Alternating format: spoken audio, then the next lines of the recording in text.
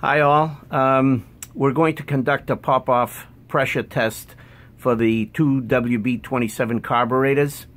And this carburetor is from the distributor, and it is as received with a pop-off pressure of between 12 and 14 and a reset pressure of 7 to 9 psi.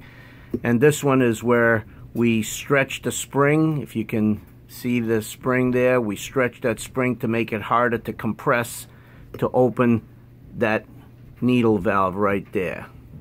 So this is the 23 to 24 pop-off, and this is 12 to 14. So let's conduct the test. Here is our gauge. Here's our pop-off pressure gauge. Now there's a little bit of variation in the pop-off pressure because you're supposed to really be doing this with a wet internal. There should be some gasoline in there. So let's look at that. Okay. So it's around 10. And maybe it's coming a little bit less than 10. So it's I would say 9. Let's do that again.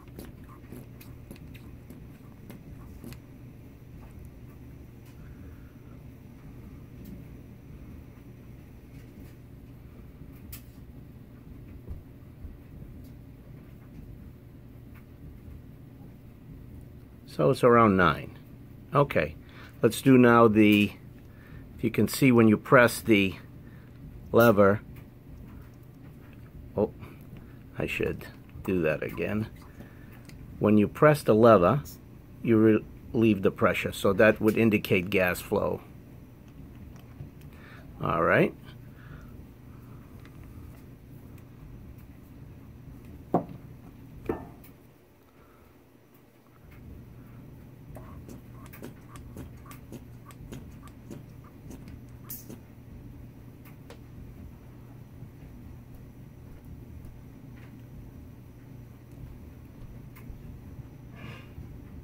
As I said, there is a little bit of variation.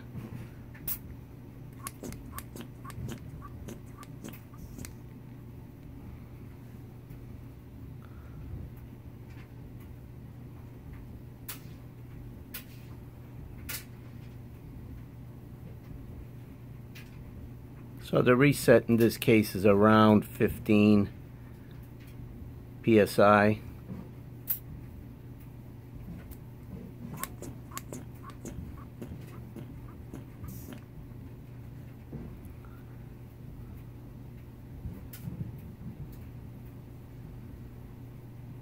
Okay, well, that at least shows the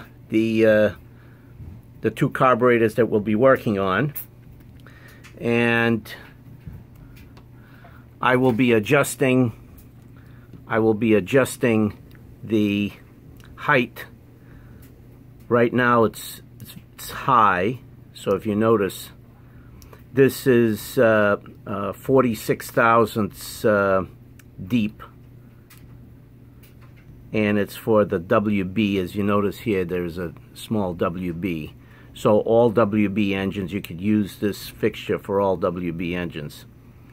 So the way you adjust it is you hold that down, and with a small screwdriver, you bend that tip. Let's see how we did.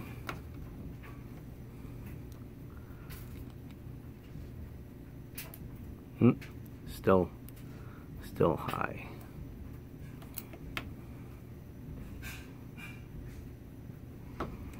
Okay.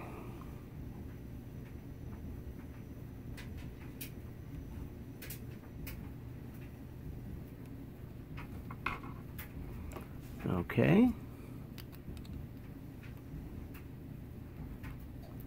All right, so we're right around there. And that's how we adjust the needle, the lever for the needle. Okay, thank you.